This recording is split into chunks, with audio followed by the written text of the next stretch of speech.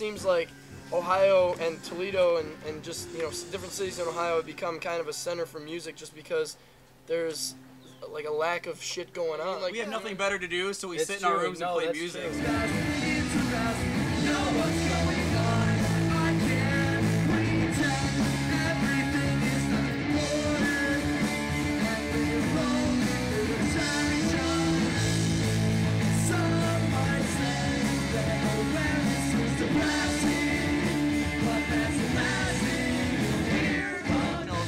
Got success without working hard for it, it wouldn't be success.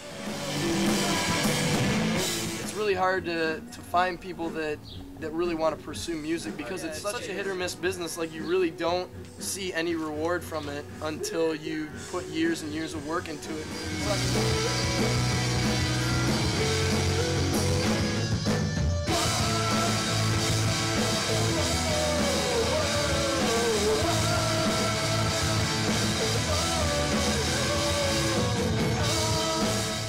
When people say music is life, it's because sometimes it has to be.